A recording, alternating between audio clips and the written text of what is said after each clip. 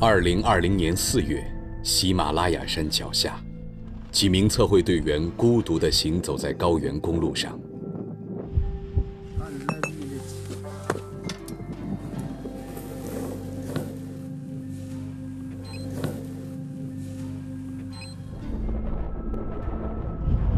好了，走。在过去的6个月时间里，他们就像一架协同配合的机器，徒步测量了将近1800千米。然而，他们测量的真正目标并不是高原公路，而是公路尽头的一座山峰——珠穆朗玛。董斌，我现在所在的是海拔5200米的珠峰大本营。亲爱的观众朋友们，大家下午好！我身后呢就是神秘而又迷人的珠穆朗玛峰了。来，此刻就在珠穆朗玛峰脚下的登山大本营里，一支上百人的队伍各司其职，紧张而忙碌。中国的测绘工作者和登山运动员携手合作，要为世界第1高峰珠穆朗玛峰再一次测量身高。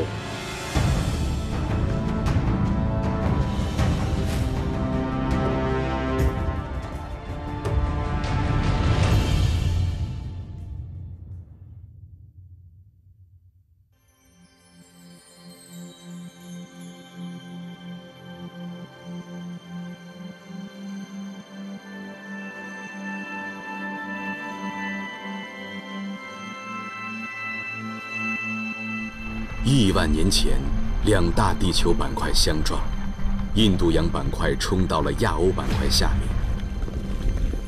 在中国西部边陲抬升起了世界上最高的一道褶皱——喜马拉雅山脉。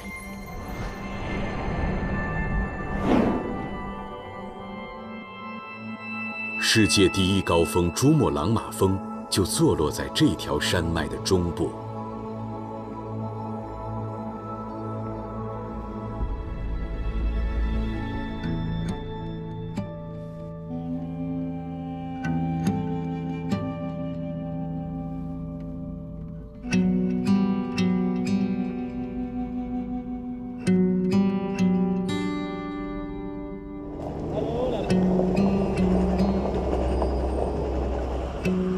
这天，距离珠峰登山时间窗口期打开仅剩2天。一辆货车的到来让大本营热闹了起来。我们的家伙事儿终于来了，太棒了，太棒了！我发觉你今天很喜悦啊！你看我们这些兄弟们，都高兴的跟啥一样。俺你给这车去的，你摸住300块上去吧。今天啊，对，很高兴。氧气过来了，氧气从3月多一直到现在，一直在协调。然后今天终于过来了，我们都给帮忙卸车，然后给他们帮忙装包，然后他们背上去。登山氧气是攀登测量珠穆朗玛峰必不可少的安全保障，但是，由于新冠肺炎疫情，将这些氧气运抵珠峰大费周折。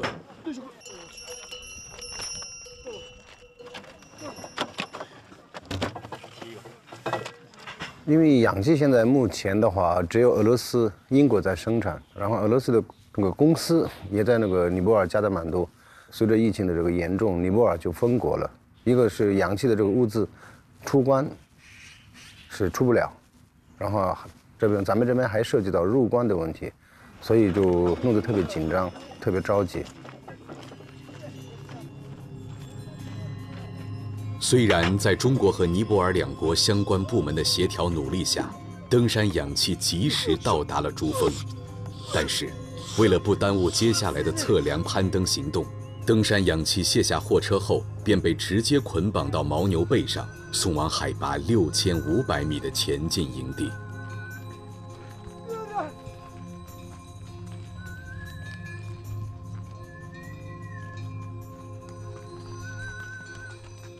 因为这时候已经是4月底了，5月初有一个好周期嘛，珠峰就怕赶不上。但是通过4天的这个我们单位啊、部位啊协调以后，最后是入关成功了。当时就大家都特别开心欢呼，突然也下起了一个大雨，然后我们开玩笑说：“你看，我们老天爷都感动了。”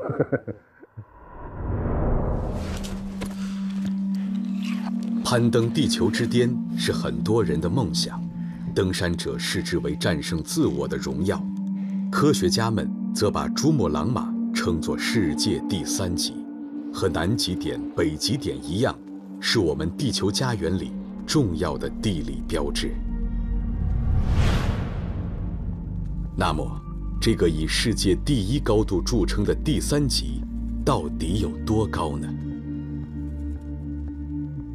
在今天的珠峰大本营有一座石碑，这座石碑诞生在15年前，纪念的是中国人在2005年完成的一次珠峰测量。石碑上面铭刻的数字8844.43米，今天作为基础地理知识收录在我们的教科书中。不过，在这个数字诞生前，中国曾经5次测量珠峰，其中1975年的登峰测量最为出名。中央新闻纪录电影制片厂全程记录了当时的攀登测量过程。1975年5月27日，北京时间14点30分，我国1名女队员和8名男队员再次从北坡登上了顶峰。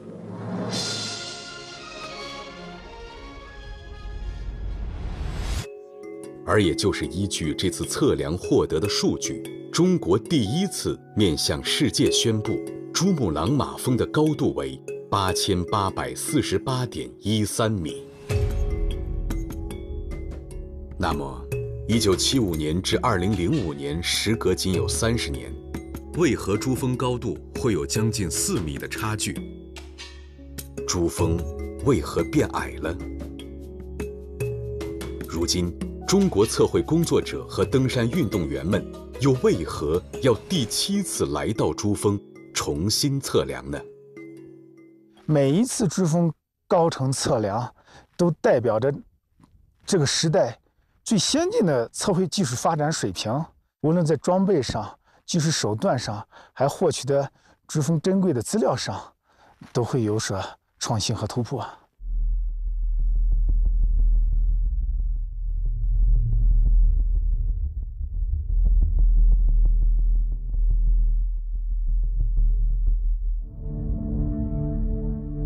在人类科技史上，发现记录地理信息推动了文明的进步。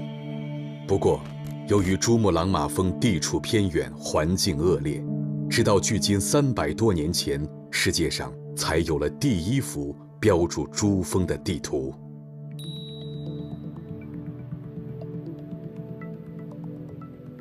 因为文物保护的原因，我们今天已经难以拍摄到最古老的原版地图。不过，在国家典籍博物馆，工作人员热心地为我们提供了一项证据。1943年，德国人再版发行了这幅世界首次标注珠峰的地图——康熙黄鱼全览图。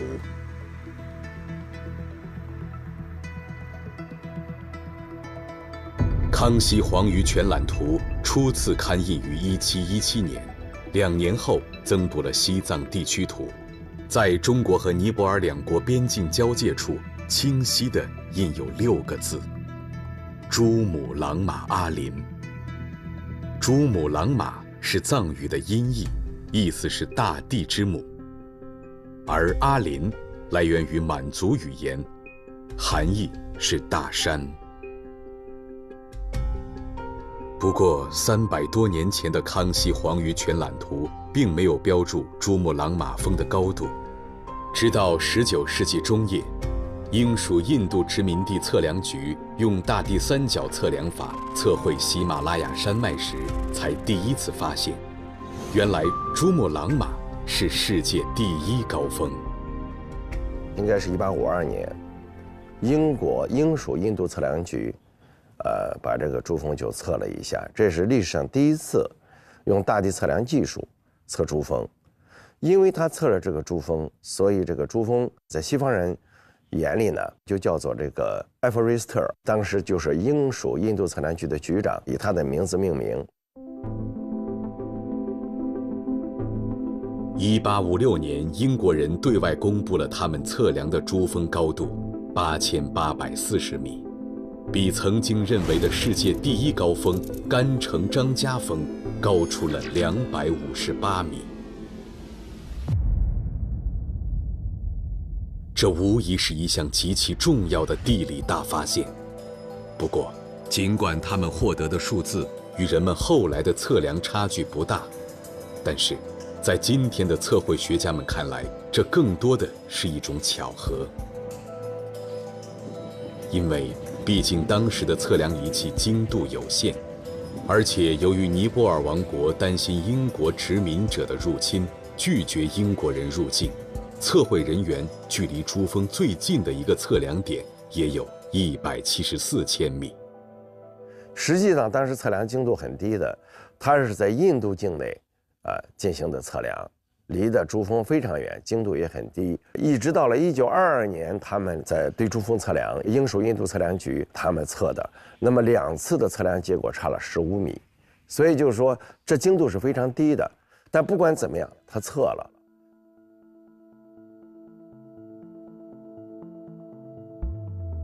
追求精度是人类的一种科学态度，推动了近现代文明的发展。孜孜以求掌握珠穆朗玛的精确高度也不例外，事实上还有着极为现实的意义。4亿年前，今天珠穆朗玛峰所在地区其实是一片海洋。地质学家们依据地球板块构造学说认为，那时地球上只有2块连接在一起的古大陆，在北半球称之为劳亚古陆，南半球的叫做冈瓦纳古陆。在距今2亿5千万年左右时，地球进入到了一个活跃时期，地壳和火山运动形成的巨大的构造力让古大陆开始分裂。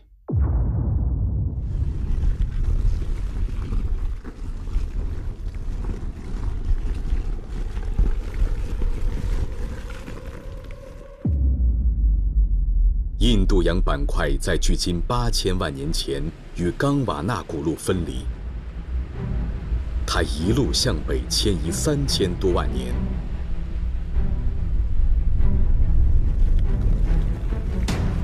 最终在亚洲边界撞上了亚欧大陆。山体上的岩层褶皱证实了这一地质事件的发生。它造就了地球上最年轻的山脉喜马拉雅和最年轻的第一高峰珠穆朗玛。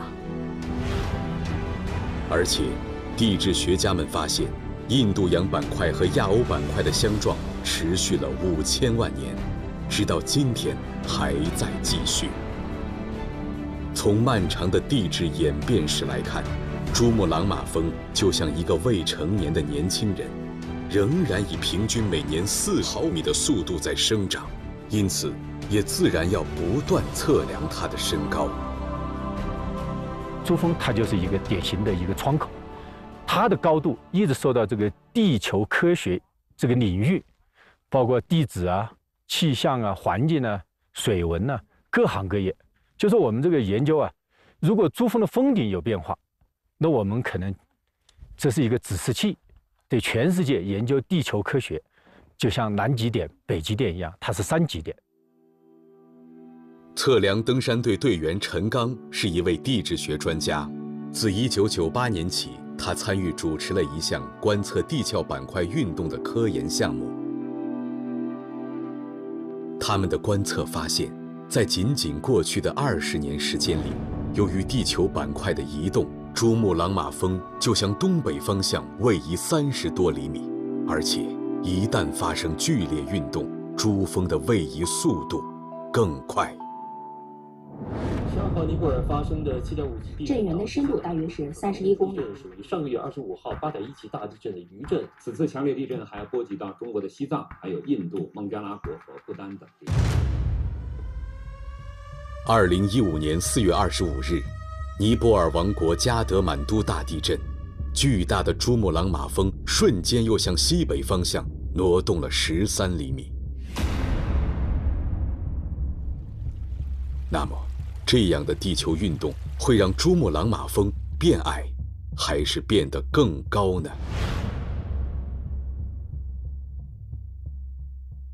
因为板块碰撞和地壳运动，这都和地震是关联的，所以我们研究地震，我们少不了去研究板块、研究地壳。那这个地方就是它的一个天然的试验场。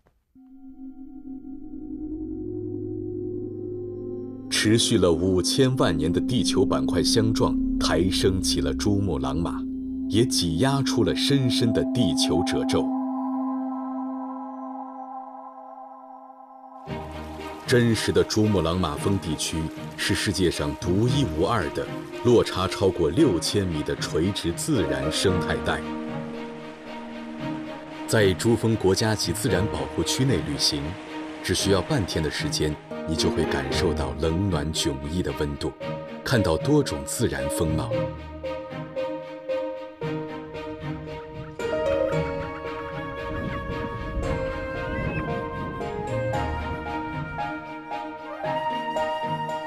这几只高山寒带生灵岩羊，在海拔5200米的珠峰大本营的周围。而这群亚热带动物长尾叶猴生活在喜马拉雅腹地的边境口岸樟木镇，它们和岩羊几乎生活在同一纬度，直线相距却仅有90千米。那么，如何保护好这片土地和生灵？珠峰测量其实奠定了进一步研究的基础。每一次珠峰测量，它不光是测一个珠峰高度，它还有其他的手段获取了其他的重要的这个测绘数据，为其他的行业科考提供丰富的数据源。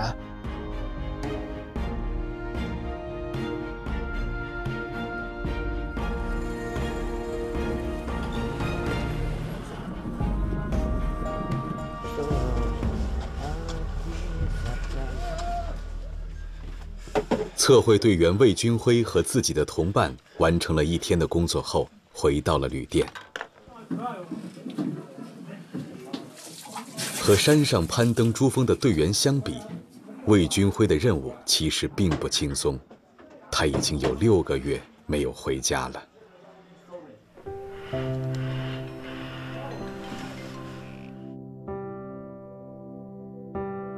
刚吃完，我现在正在给他批改作业呢。哎呦，都9点了，作业还没写完呢。你没事这2天给奶奶打个电话啊。哦，那今天还知道太姨姨在家做面包呢，都联系着呢。每年野外测绘工作者和同事们在一起的时间远比陪伴家人多。测量路途上的一家家小旅店，就是他们临时的家。平常的话，咱根本就没有想过，一出来没有想过什么。哎，我出来了，媳妇儿会怎么样，母亲会怎么样？脑子里边总想着，哎，我要怎么样把工作干完，是不是？都是想着这个样子，坚守初心。而且他跟你说，哎，鼓掌，真的好，主要是这种想法。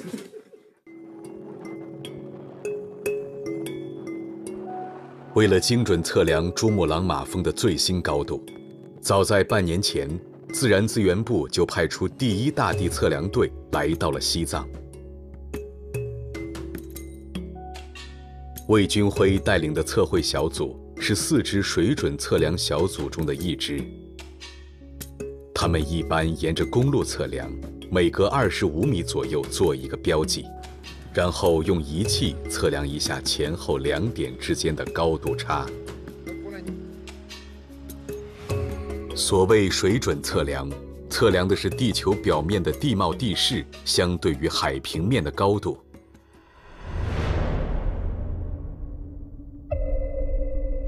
在中国，测绘工作者们将山东青岛附近黄海海面多年平均高度作为测量的起点，也就是将其视为零海拔高度。那么，通过水准测量得到的地球上任何一点与平均海平面的高度差，就是我们经常说的地理名词海拔高度。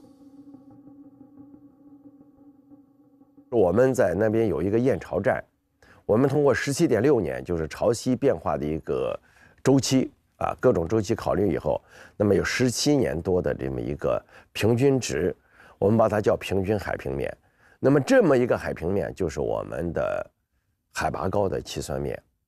对，一下就过来了，这块，下一站一下就上来。魏军辉和同事们的水准测量要在测绘线路上往返2次，还要登高爬山，测量到国家测绘水准基准点上，以便对比修正此次测量获得的数据。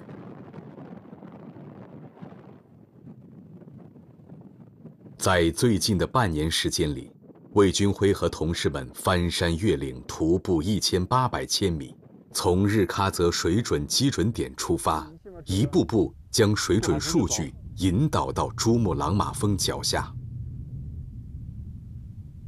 在那里，6个测量交汇组将以他们的测量为基础，采用传统的大地三角测量法进行最后的珠峰峰顶测量。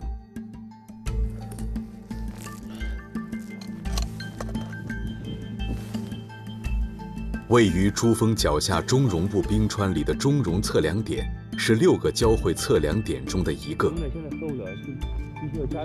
测量队员李峰和宋兆斌已经来到这里住了2天了，他们在寒风中勉强对付一口热水、早饭，开始了1天的工作。他们需要登顶测量开始前确定好仪器架设地点，并测量出与其他5个交汇测量点的距离和海拔高度差，以便随时可以展开对珠峰峰顶的观测。水平气泡就要调到最中间，这个就是仪器的中心要对着这个标志的十字中心，现在被雪埋住了哈。交汇测量使用的传统大地三角测量法是测量珠峰最基础的手段。它首先在一个已知的测量点上，通过观测未知点的距离和高度角，进而可以求出2点间高差。那么，如果在多个已知的交汇测量点同时观测珠峰峰顶，就可以测量计算出珠峰峰顶的3维空间坐标。之所以说大地三角测量法传统，是因为这种方法的起源十分古老。18世纪初，康熙黄鱼全览图和19世纪中叶英国人第一次测量珠峰时使用的都是大地三角测量法。不过，虽然方法相同，但是测量仪器的精度今非昔比。今天，李峰和宋兆斌所用的这台仪器是通过发射一道激光来完成测距和测角的。测距离的同时就要读这个温度，啊，这个温度是一个干温，一个湿温，它叫通风干湿温度表。啊，看这有看，这是个高原气压表。为了修正大气折射对激光的影响，测量的同时，他们还会记录气温和气压的变化。最为重要的是，他们距离珠峰峰顶大约只有11千米，而6个交汇点中最远的也不过18千米。真正测量时，峰顶还会竖起便于观测定点的掺标。干温-3.0，气压491.8。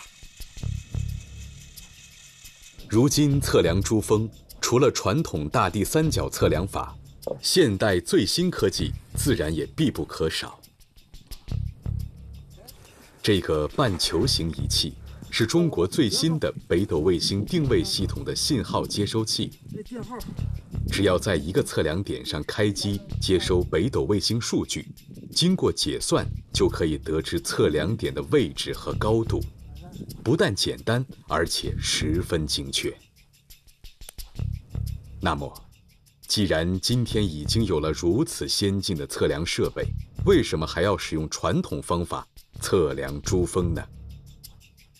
我们在测金鹰 SS 的时候啊，你这个设备到山上不一定正常，因为我们组织一次登山活动是非常困难的。它这种测量不像在平地，我测错了，我重新再测一次，1年就那么一个机会。所以传统大测量的优势就是，你只要把产品放上去，我就一定能拿到数据。另外就是卫星定位技术，我们在解算的时候也需要一个检核，就是你卫星定位这个测的结果和这个传统单测量技术两个互相检核一下，我们心里就更有数。除了传统大地三角测量法和现代的卫星定位系统外，测绘工作者们在2020年的珠峰高程测量活动中还应用了一种仪器。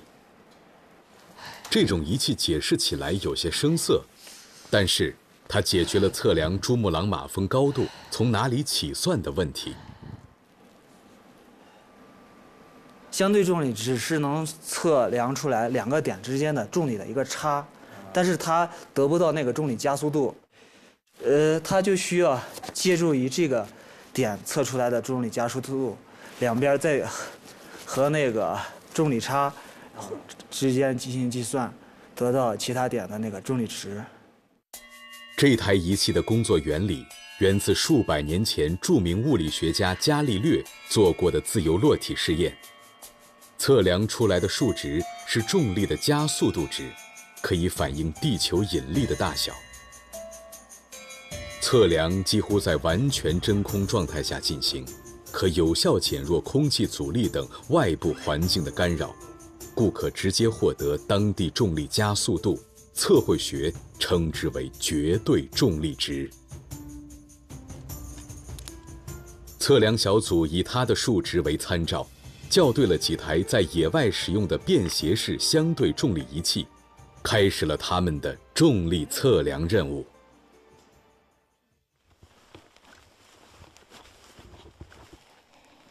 我们知道，因为地球引力，人类才可以脚踏实地地生活在地球。但由于地球表面的高低起伏和内部物质分布不均造成的质量差异，导致地球表面各处的引力大小和方向并不相同。我们日常生活中虽然感受不到这种差别，但事实上，如果看一看河水的流动，我们就可以明白，地球引力在地球表面是怎样的一种存在。能让河水从高处流向低处的，毫无疑问就是地球的引力。换句话说，我们所谓的高处就是地球引力小的地方，而低处就是地球引力更大的地方。那么，被称为地球之巅的珠穆朗玛峰峰顶，就应该是地球表面引力最小的地方。只是至今，在珠峰测量史上，还没有人将重力测量仪器背上过峰顶。我们的西气东输，我们的南水北调都要用这种，因为你必须用这个平均海拔高作为计算面。我们已经知道，在中国，海拔高度起算自青岛附近的黄海多年平均海平面。如果在测绘学家的想象中，这个稳定不变、绝对静止的平均海平面向大陆延伸，就会形成一个虽然地表高低不同，但地球引力相同的大地水准面。它就是测量珠峰的起算面，而重力测量就是为了确定大地水准面在珠峰地区的准确形状。重力特别重要，它有了重力，我能把这个面就直接测定出来了，我们叫大地水准面的确定。那么就不用从青岛那边把它一步步的测出来了，我就直接求那个重力等于面，跟青岛那个面是等位的，那就行了。就跟卫星定位一样，是个新技术，它的精度应该是更高的。每一次珠峰高程测量的背后，都会有一个庞大的数据库，在这一次珠峰高程测量任务完成后，外围测量出来的数据将与登峰测量出的数据一起传回陕西测绘地理信息局第4测绘工程院。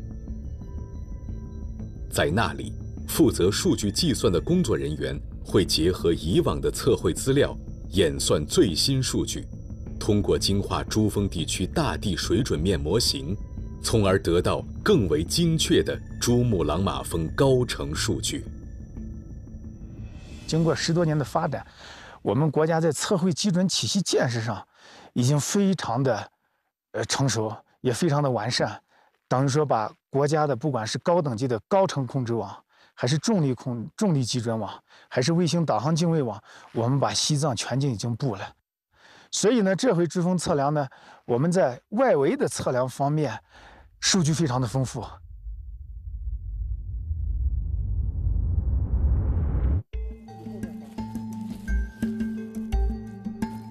2020年4月最后的一天，珠峰高程外围测量任务基本结束，最受媒体关注的登峰测量正式揭开了帷幕。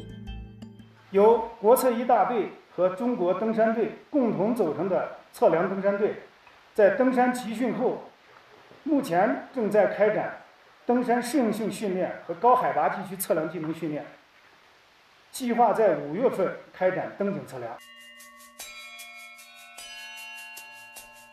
测绘学家精心编制了此次测量的实施方案，既考虑到珠峰环境恶劣，运用传统大地三角测量法，以便让任务完成更有把握，也会运用现代测绘技术来确保测量的精确。中国国产设备在这次测量任务中担当主力，北斗全球卫星定位系统、雪深雷达、重力仪。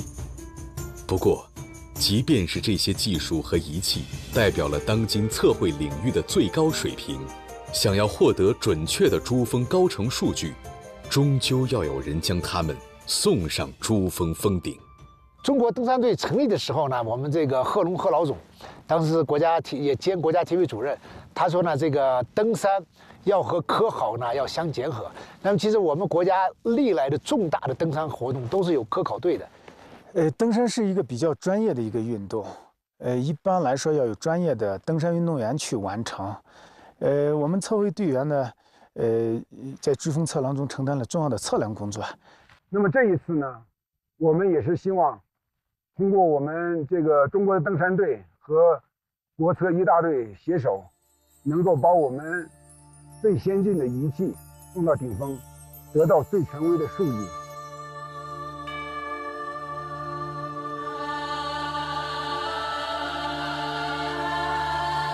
在世界登山史上，首次登顶珠峰的人是新西兰登山家埃德蒙·希拉里和尼泊尔向导丹增·诺尔盖。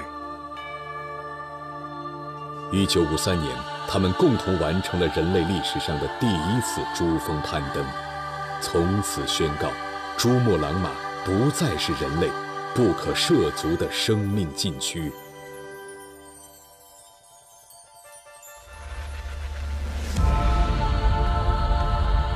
据不完全统计，至今世界上已有将近4500人完成过珠峰攀登。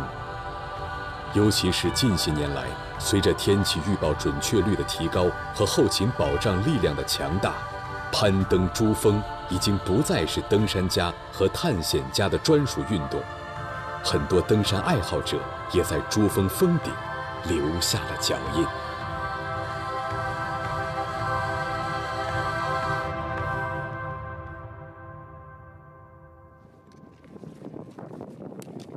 但这并不意味攀登珠穆朗玛真的成为一项轻松而安全的运动。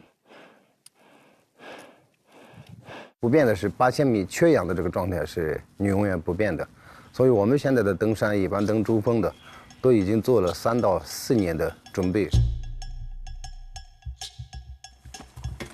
世界第1的海拔高度，不但意味着高寒缺氧，还有造成雪盲的灼热阳光和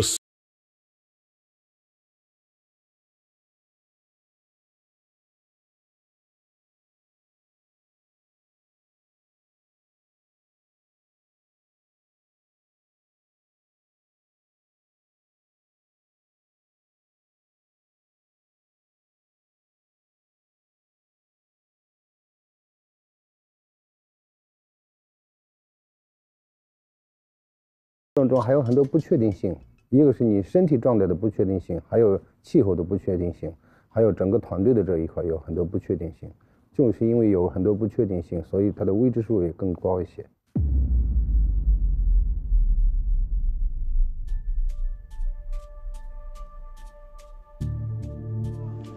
老板，往后边站，往后边站。2020年5月6日，来自世界上多家气象机构的消息，未来几天珠峰地区天气良好，十分适合攀登。我宣布，2020中国珠峰测量登山队向顶峰进发。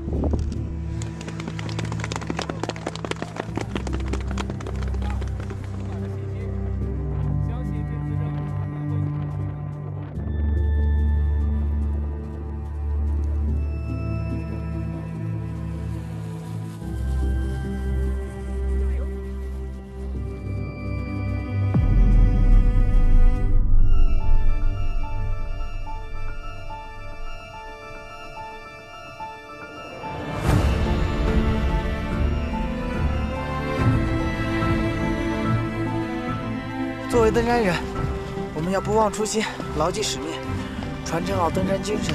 能够追寻先辈的足迹，去重测珠穆朗玛峰，我觉得非常的自豪，也非常的骄傲。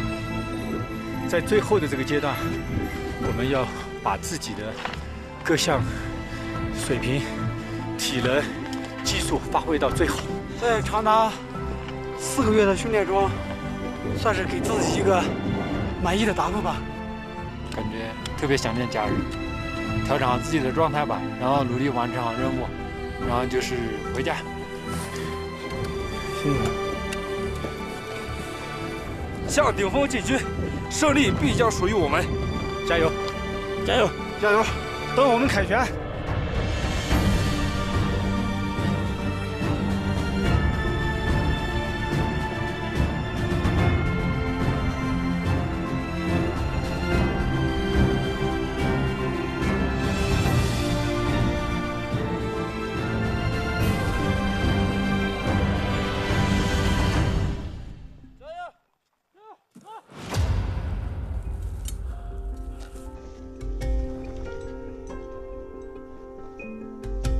在珠穆朗玛峰登山史上，各国登山运动员总共开创出19条登山路线。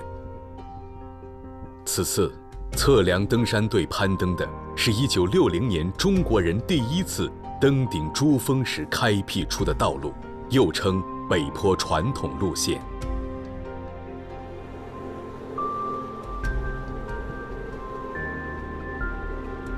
沿着北坡传统登山线进行攀登，一般分为前进和冲顶2个阶段。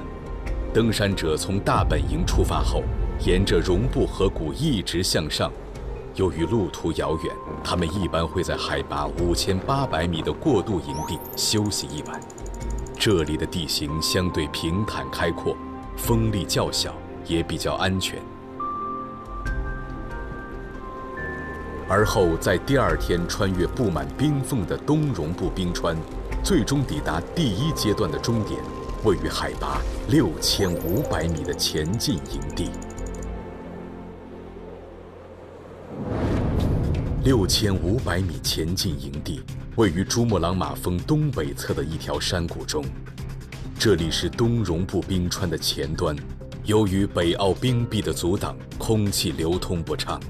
加之6500米的超高海拔，即便是有丰富经验的登山者和高山向导，初到此处也会有高山反应。人们习惯上称之为“魔鬼营地”。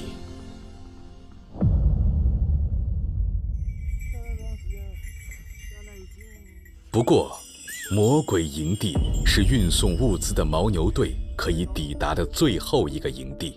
是登山者冲击峰顶前最重要的补给基地。如果能适应魔鬼营地的环境，就为登顶打下一个良好的基础。他们可以在这里进行适应性训练和休整，等待继续向上攀登的时机和指令。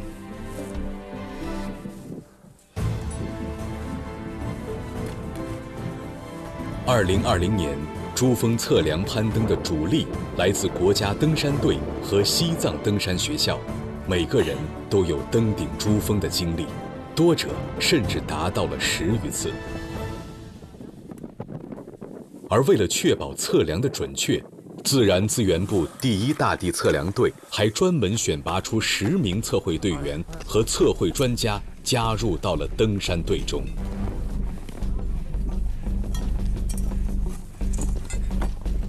是雪还是冰？然后大家可以练习一下前尺，这种就是混合式。他们虽然没有经过系统的体能训练，但是他们是因为经常在出野外测绘嘛，所以对他们来说，他们这种耐力上来说啊，还是有一定的基础的。所以来的时候呢，基本上就是我们从最简单的一些体育训练的一些动作，然后最简单的一些体能就是耐力训练，然后再慢慢的加量，让它有一个适应的过程，加量减量，加量减量，然后这样反复循环的再给大家来提高储备。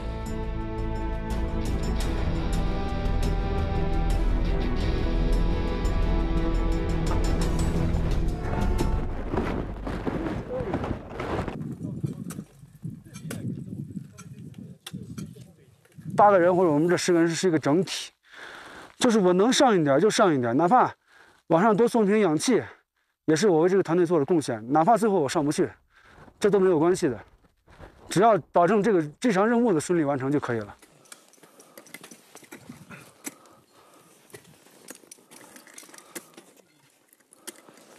今天任务是我们上到北坳，队员适应北坳这个高海拔环境，同时呢，我们也训练一下这个绳索路线上怎么去借助绳索攀爬，没问题，大家状态都还挺好的，都不错，只要保持他们自己的节奏，慢慢往上爬，应该没什么大问题。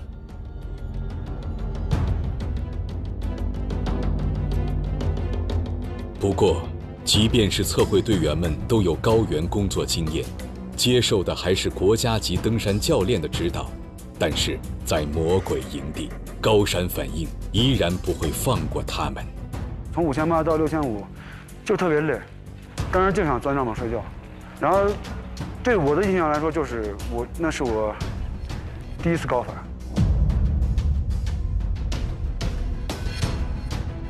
只有尽快克服四肢乏力、头脑昏沉的状态，他们才有可能继续向上攀登，最终完成测量任务。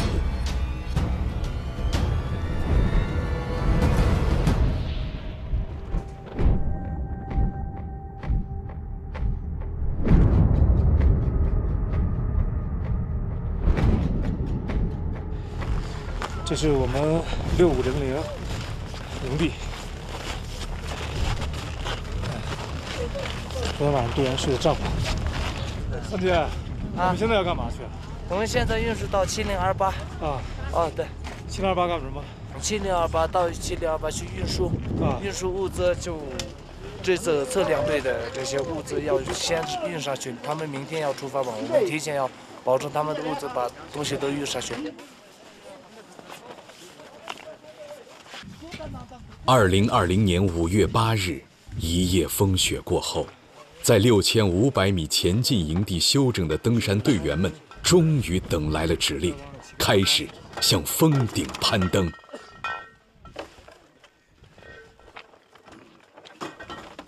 我现在担任是修路队队长。我今天呢，上到北坳，最关键的是明天我看一下能不能修到8600左右。后天我准备后天是冲顶的时间，就是这个。现在目前为止我的计划就是这个。怎么样？你有信心吗？就是有信心，我们已经准备好了。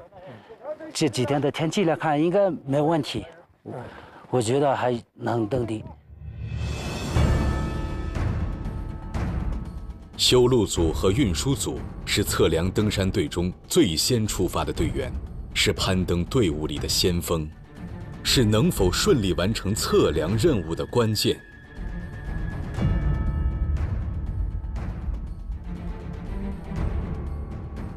然而，他们刚刚离开营地不久，就被迫停了下来。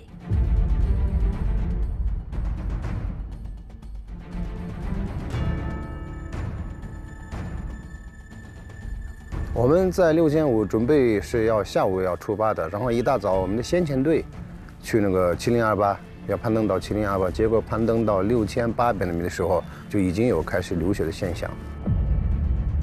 如果再进一步往前走的话，可能这个流雪随着这个破坏面积增大，有可能发生雪崩。这雪崩对登山来说是一个最大的一个危险。你们是从6500下来的哈？对。上面变天了，那个下雪了，上面。就是前2天雪下太大了，然后路线上全是雪，已经到腰了。哎，上面还随时可能雪崩。登山界呢有一句话叫“雪后3天不行军”，它主要是呢，因为在我们喜马拉雅地区啊，这些雪呢相对来说呢都比较干，因为它这个空气湿度比较小。所以下来厚雪以后呢，它这个雪层啊不稳定，往往人一走了以后呢，容易发生流雪。所以我们等着它过了3天的这个晚上结冰，然后再加上白天的这个风吹了以后，让它比较结实了以后再行军。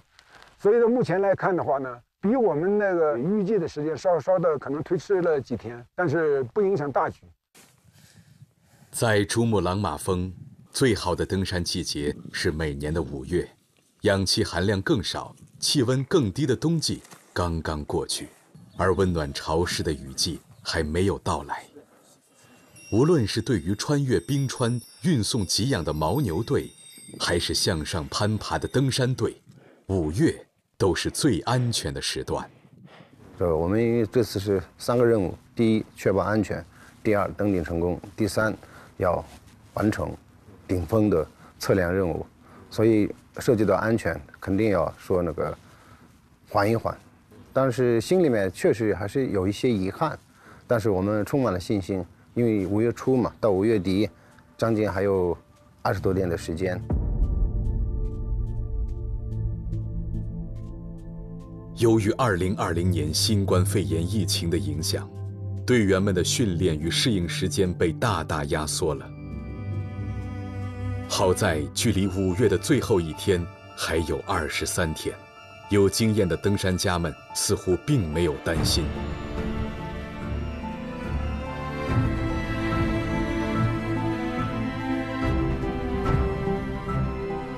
果然，4天后，担负打通登山线路的修路组就将防护绳索铺设到8600米。